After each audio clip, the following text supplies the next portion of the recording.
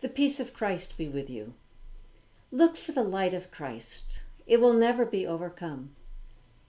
He's waiting for you to seek it, longing to shine his light on your way. How do we find that light? How do we come to know God? Here's one answer, straight from the Lord himself, in Proverbs 8:17, where it's written, I love those who love me, and those who seek me diligently find me. This is the word of the Lord, and here are my thoughts.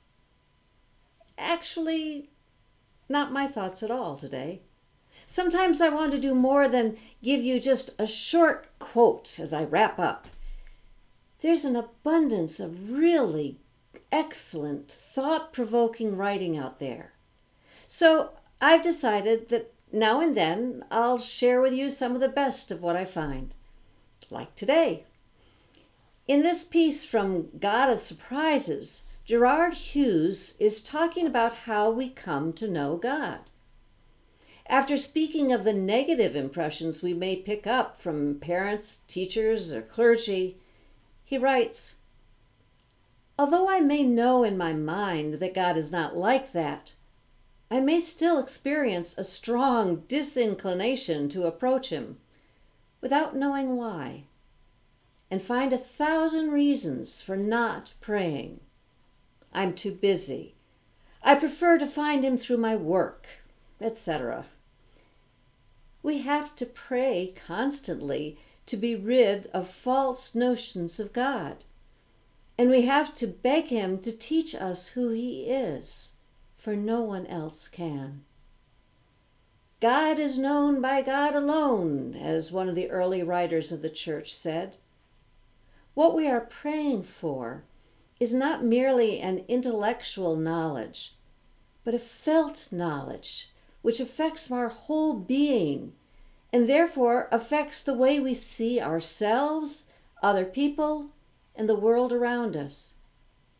This felt knowledge of God changes the patterns of our thinking and therefore of acting, breaks open the cocoon of our minds and hearts, and liberates us from the constrictions which our upbringing and present environment are imposing on us.